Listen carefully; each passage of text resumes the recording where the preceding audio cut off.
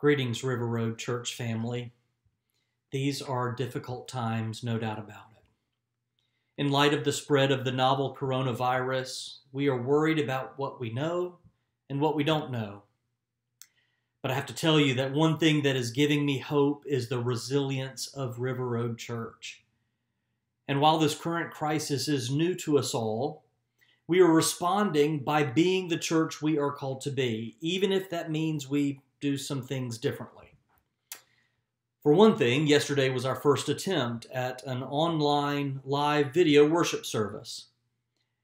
And from the feedback I have already received from you, it sounds like it was a success. Now, I know nothing comes close to worshiping alongside one another, together in our sanctuary, singing our praises and sharing rich fellowship. But I can only hope that until we do that again, the online service serves as a good substitute. And just this morning, your church staff met for more than 2 hours to do several things. First, we discussed strategies to move our ministry from face-to-face to a more virtual environment. And let me tell you, that's easier said than done. But we're committed to it.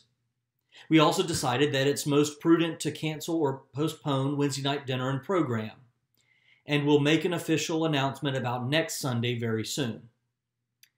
And last, if your ears were burning, we were talking about you.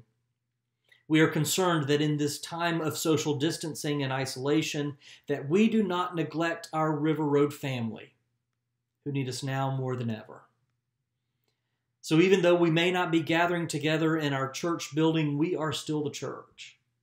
And as I said yesterday in my sermon, now is the time for us to live out that high and holy calling. Now is the time for us to reach out in love, to serve one another, and to trust that the God who has been our help in ages past will be our hope even now and for years to come. Church, I love you, and I'm praying for you.